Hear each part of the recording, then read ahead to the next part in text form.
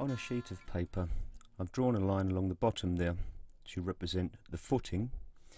That's the part of the building that will go underground. Then above that, there's a ground clearance line. This is the plinth. I've also drawn a centre line. For the scale, I've decided to use 1.8 for the person, which is about 5'11". The figure itself is 2 centimetres. So I've just drawn the height of the figure's head. Then at 2.5 I've drawn a line for the doors and the windows. I've gone up 1 centimetre to give me the height of the front wall. Now I've got 8 centimetres and 5 centimetres, so 5 and 8, and that gives me the front, the side, another side, and the back. And you can see this now is the roof line. So for the front and the back, the roof line is drawn in, but for the two sides we need to include the gable end, which is going to be the pitch of our roof. So I've started with a centre line, and I've drawn in two different roof pitches. It's good to use whole numbers or 0.5 numbers for these. Now that there is 2.5 centimetres from the roof line to the centre line. That's quite a low degree of pitch, probably something like 12, certainly less than 20.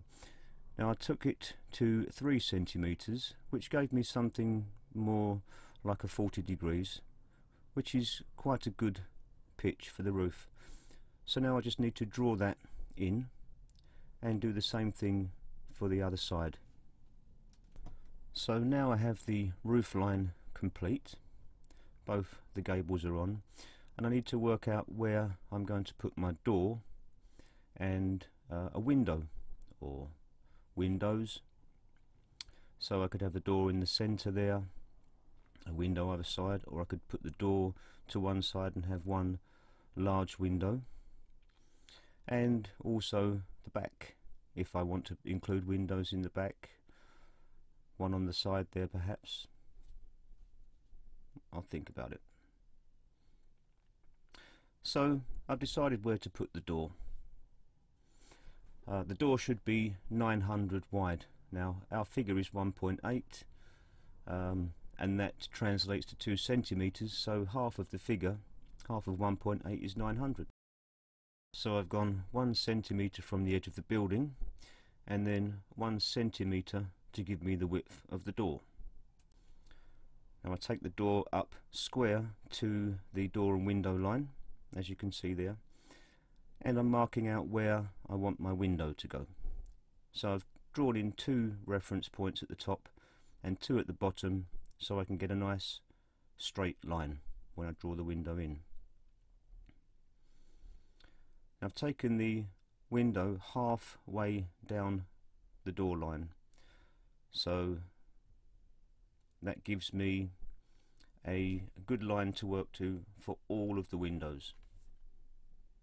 For this model, this side and the back will not be visible, so I won't be including any windows or doors in the back, but I will do a window on one side. This is the elevation the building will be viewed from. I'm going to use this front elevation to mark out my roof. I've taken a line up to find the centre of my roof, which is going to be the ridge, and then from there I've marked 3 centimetres down and 3 centimetres up. I've just made sure I've got enough room to cut the roof piece out. The 3 centimetres each side of the ridge is the same as the line we drew in earlier. I've also included a slight overhang on both sides. The roof needs to be slightly wider than the width of the building. Now this is only the paper template, but I've included these tabs which will allow the whole thing to be wrapped around and put together when I cut it out.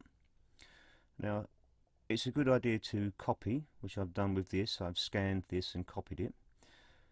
And this paper template really is, the idea is that it can be transferred onto card, a plastic card or anything, and then the whole thing can be cut out, like so. So here's the paper copy cut out. The roof, you can see there is cut out as well. And now I've folded it and folded the tabs over. And I've used some tacky glue just to adhere that corner, and the whole thing is wrapped around. Now I use tacky glue because it gives an instant kind of stick. Now this is the ridge board or ridge beam. Can use something like this round stick which will give you an instant ridge shape, but I've used a popsicle stick that I've cut to measure, and that gives me a solid ridge line. Here you can see the roof pieces cut and stuck down with the tacky glue. Now I've kept the roof depth at 3 centimeters, the same as the gable that we measured. The reason for that is that with the inclusion of the ridge beam at the top, we've still got an overhang at the front there, and as you can see we have the overhang at the sides. So this is where my building is going to go, and that's why I haven't included the windows at the back and that side there. You'll notice that it's not level, it kind of dips down one way and the other, and that's the reason for the footing.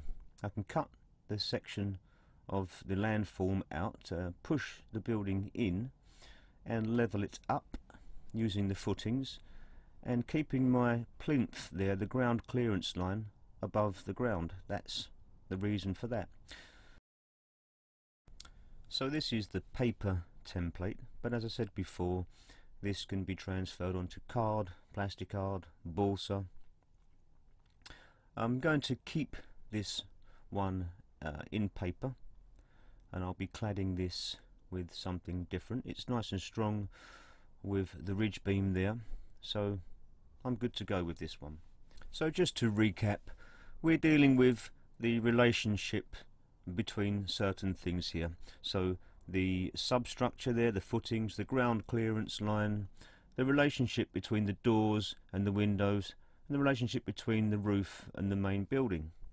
Things like overhangs at the side and the front, getting the gable right. In general, the dimensions of the buildings. Now this is quite a simple structure. It's a single story, door, window, quite a simple roof, but you could easily add another story on top, make the roof more interesting, make the building longer, add some front additions or some back additions. But for now, grab a pen and paper and get building. Most importantly, have fun.